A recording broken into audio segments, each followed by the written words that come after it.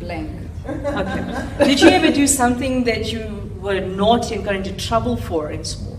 Of course. Okay, can you tell us one thing as long as it's legal? Lied about where I was going. And what happened? Our parents were very upset. What was your punishment?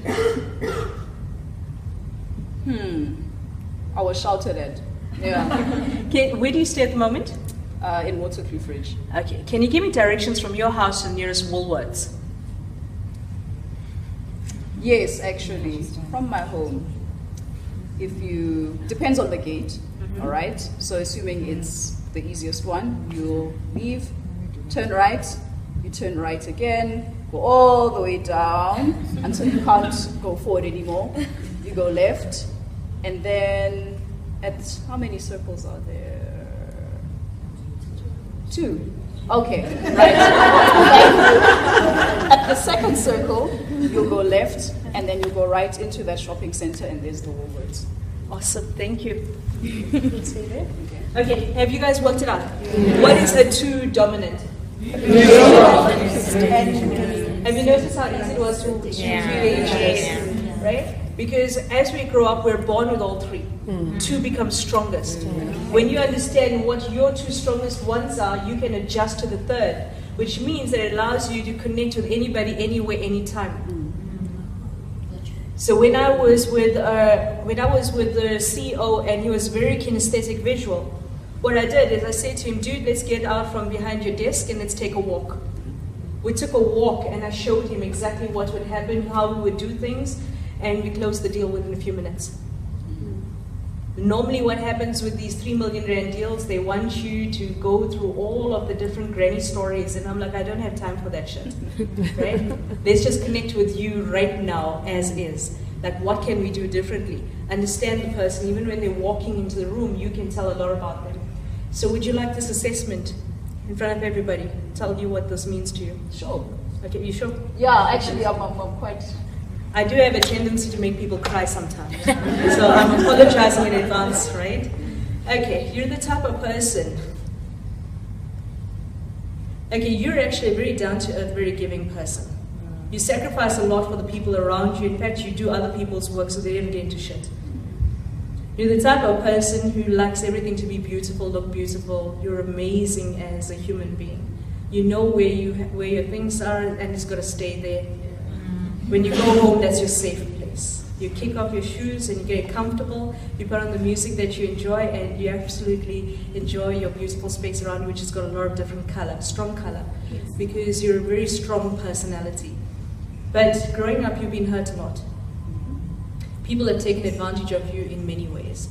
And you've had to find your voice, and it's been a difficult journey, and it's something that's very hard, but you've managed to conquer. And you're in that space where it's watch the space world, right? You're taking back you, and it shows in the way that you dress, in the way that you present yourself.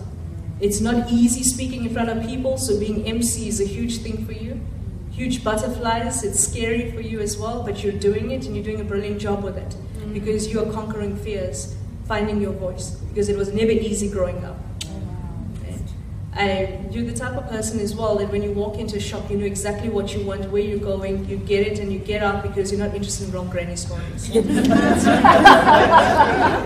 when you see, even if you're picking clothes, you will scan an entire department store, see exactly what you want, get what you like, and you've already pictured back at home what it would match.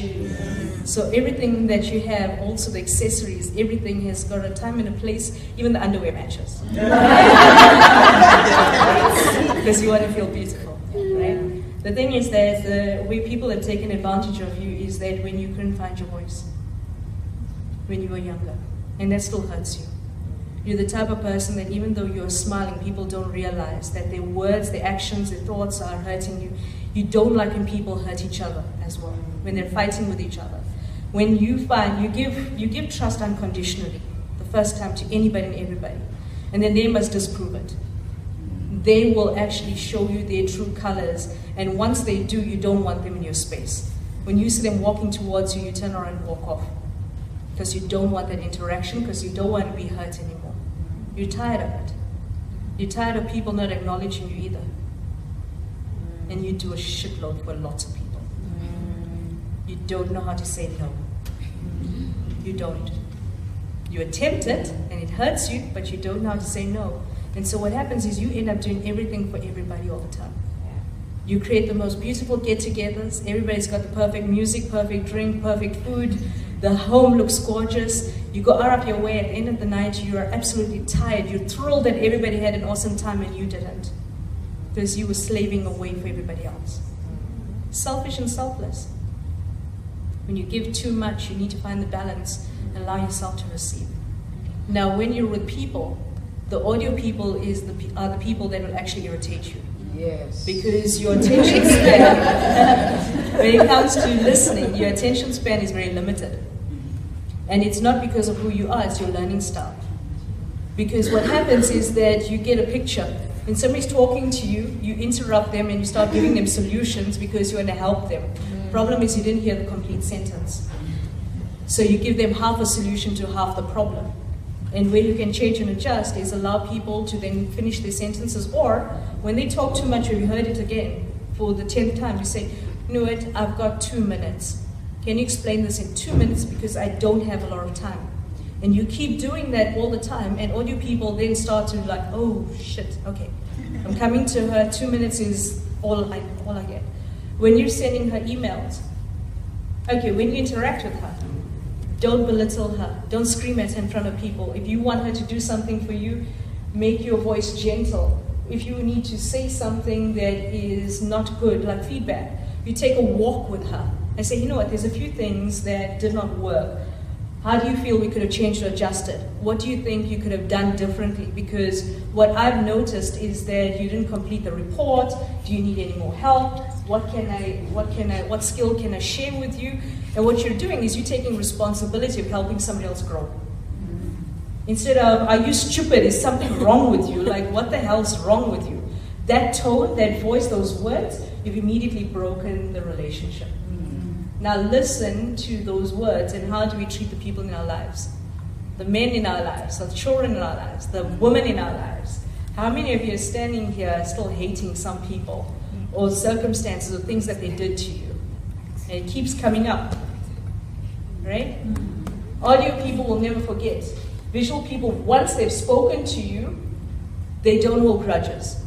Takes them a long time, but once they've done it, they've gotten rid of the picture, they don't hold grudges. Audio people will tell you time, date, place, what you did, who did what. When I was 10 years old, you did the same thing, and my granny did this 2 weeks ago, and you won't do this to me, and I tuned them. Then they go tune everybody else, hey, I tuned them. Yes. And that is where the gossiping, the backbiting, the negativity, and all the shit happens in the work environment. And that's where the break of trust happens. And this is the simplicity of learning styles.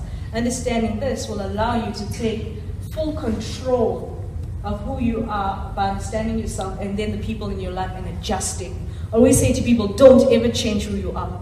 When you walk out of this room today, never apologize for your age, your weight, your height, your eye color, your hair color, your language skills, who you are as a human being. Never apologize for that.